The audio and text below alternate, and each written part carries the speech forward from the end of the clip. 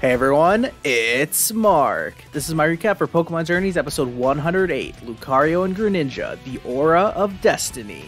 This was the 1193rd episode of the Pokemon anime, and it featured the long-awaited return of Ash's Greninja. There is plenty to talk about this week, so let's break it all down.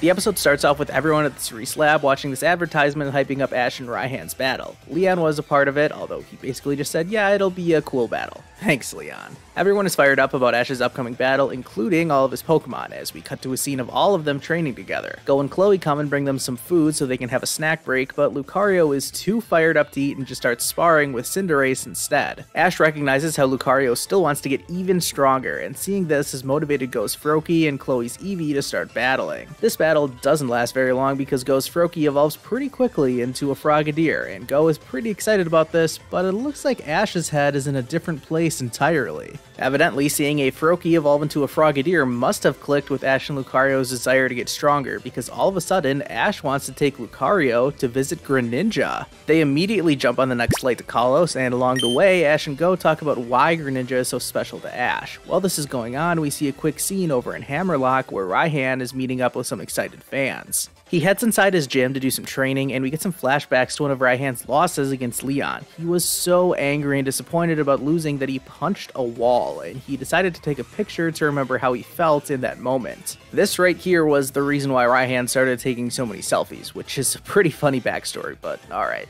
Anyways, they get started training as we cut back to Ash and Go, who are looking for Greninja in a forest. Their search is unsuccessful, so they decide to call it a night. Inside the tent, Go is asking about Greninja some more, and Ash talks about his relationship with Greninja, flashbacks included. Now, most of these flashbacks were exactly what you'd expect, until we get to the scenes where Greninja should be in its Ash Greninja form. I am so confused as to why they didn't include Ash Greninja when they reanimated these scenes, like they intentionally changed it so that Greninja was just in its normal form. Very strange that they would do this, but I don't really have any further comments on it than that. I honestly don't think it's a big deal at all, it's just a strange detail. They call it a night and go to sleep, but Ash and Lucario get woken up when they both sense something nearby. Ash is convinced it's Greninja, so they head out to look for it. Lucario leads the way and runs into some of those evil vines from the giant rock. Lucario's Aura Sphere is powerless against it, and just as Lucario is about to get struck from the vines, Greninja appears to save the day. Greninja immediately gets to work battling the vines, and eventually Ash and Go arrive in the middle of the melee. Ash recognizes his old friend, and my interpretation of what happens next is that we see Lucario's perspective of what's going on, with Ash and Greninja each giving off a very strong aura. Ash wastes no time and commands Greninja in battle, and Ash immediately falls back into sync with Greninja, and together they are able to sense the weak point of the vines. They send a water shuriken at that weak spot, destroying the vines. Go is awed by what he just saw, however, Lucario is looking irritated for some reason. Ash is ready to start training, and so they challenge Greninja to a battle as the sun rises. The stage is set for this battle, and even though Ash is battling against Greninja, he can still sense its movements. Lucario, on the other hand, not so much. In all honesty, this battle is super one-sided. Lucario can't even touch Greninja, which is partly due to Greninja's incredible speed, but really it's more down to Lucario being so fired up and aggressive that it's totally out of sync with Ash. At one point, we even see Lucario strike out on its own without Ash telling it to, but all it's able to muster is a soft punch that Greninja easily sidesteps. Lucario's aura flares up and Ash thinks it wants to Mega Evolve, but before they can really even attempt to do so, Lucario just strikes out again, which of course Greninja dodges. Lucario is pretty embarrassed at this point, so it just runs away. Ash tries to chase after it, but Greninja stops it, and Ash decides to let Greninja handle this on its own.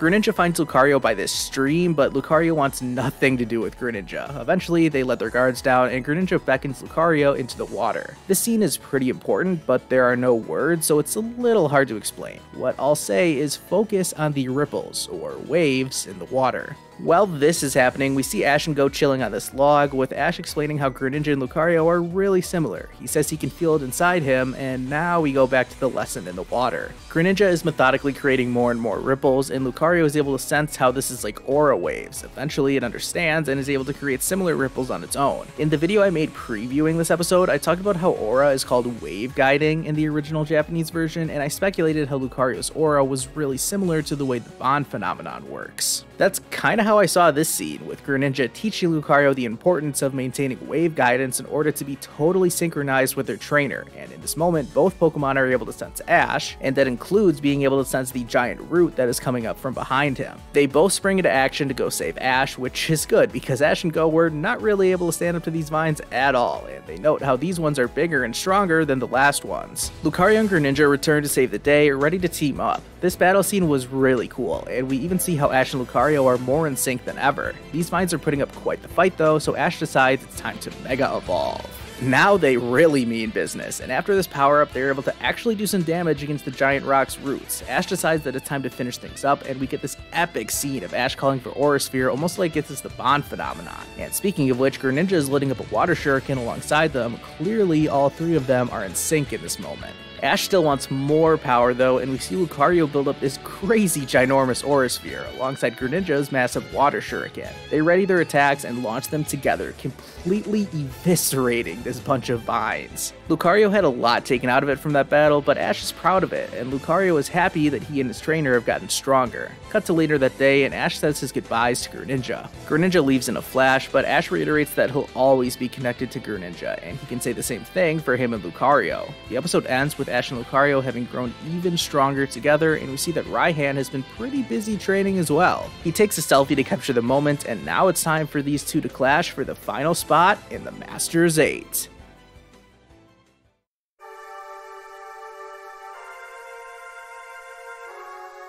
Well, I thought this was a great episode, and I have plenty more to say about it. First of all, I thought this episode totally delivered on what it set out to do, and that was to hype up Ash's battle against Raihan. We found out from the dialogue at the beginning that this is the final promotion match before the end of season tournament. So yeah, that's basically what I've been saying this whole time. Ash will make it into the Masters 8, and then the competition will immediately go into the final tournament, because of course that's how the timing would work out. One thing that went totally against what I have previously said was how Ash got the idea to go reunite with Greninja. I have made fun of the people who said things like, oh, Ash will remember Greninja, or seeing a Froakie or a Frogadier should remind Ash of Greninja and make him want to go visit him. I thought that kind of talk was ridiculous, but here I am eating crow because that's exactly what happened at the start of this episode. I still don't think it's the strongest reason ever for a Greninja return, but then again, this wasn't the entire story. The main point of this episode was that Ash wanted Lucario to get even stronger, and he thought by having Lucario meet Greninja, they could get stronger. Of course, Ash was right, even if this probably didn't go exactly as he had planned. Ash said that Lucario would learn something by battling with Greninja, and it sure did. After getting embarrassed by Greninja at first, Lucario was eventually able to learn the importance of staying totally synchronized with its trainer, something that Greninja was able to teach it thanks to the similar way that the Bond phenomenon and wave guiding, Aura, interact. It's pretty clear that Ash and Lucario are now even more synchronized than they ever have been, and that comes just in time for this big match against Raihan. This really is a big match. They even decided to replace Marnie and Piers with Raihan in the opening animation. I wonder how long that will last. Seeing Raihan's perspective in this episode was also a welcome addition. It shows just how serious both trainers are taking this upcoming battle. I'll give my predictions for their battle after I talk about the preview for the next episode, but for now, let's talk some more about Greninja. Coming into this episode, I had relatively few expectations. I thought Greninja's return would be for the benefit of Lucario, and that's exactly what it turned out to be. I didn't come in expecting to see Ash Greninja get activated once again, and I definitely did not expect Greninja to rejoin Ash's team in any way, shape, or form. I guess the only thing that surprised me really was that even though the roots of the giant rock showed up, there was never actually any dialogue about them this entire episode. We got no backstory as to why Greninja was fighting against them, and no update on how much longer it would potentially take to clear them all out.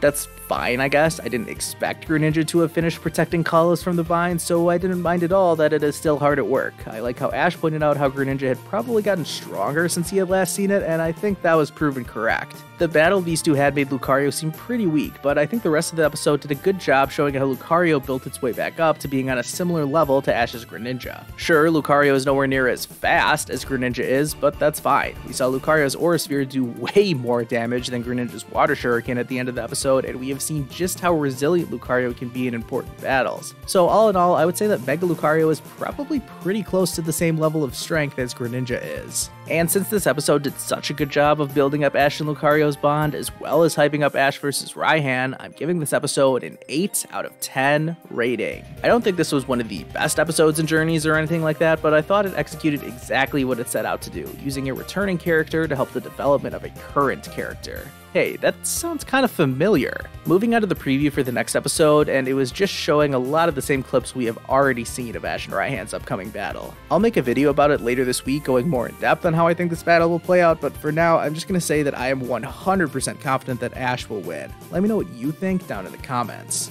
That's all I've got to say about Greninja's return. I only have positive things to say about it. Of course, I haven't read how anyone else is feeling about it just yet, but with it being Greninja we're talking about here, I am sure it has caused some strong feelings one way or another. Thank you all so much for watching. Be sure to like this video and subscribe to my channel, and I'll see you guys next time.